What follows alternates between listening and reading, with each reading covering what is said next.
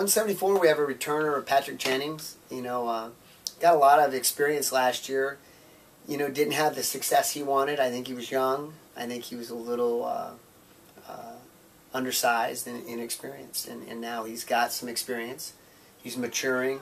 And I look for a big year from him, a real big year from him. How to hold yourself as a man, just be able to go out there every time and give it 100%.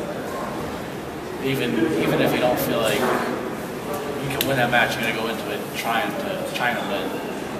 So I think it's really prepared me for this year as an individual. I think I'm really set in the way I worked this summer with Vic, Avery, and Cole. I think I'm really ready to go this year. Step it up. Coached by Nick Mitchell, who's a first-year wrestler for us. Didn't compete last year, and Nick's a talented kid. So this is one of the wrestle-offs, this and 65, that I'm really looking forward to seeing. Because I think they're both pretty good young kids.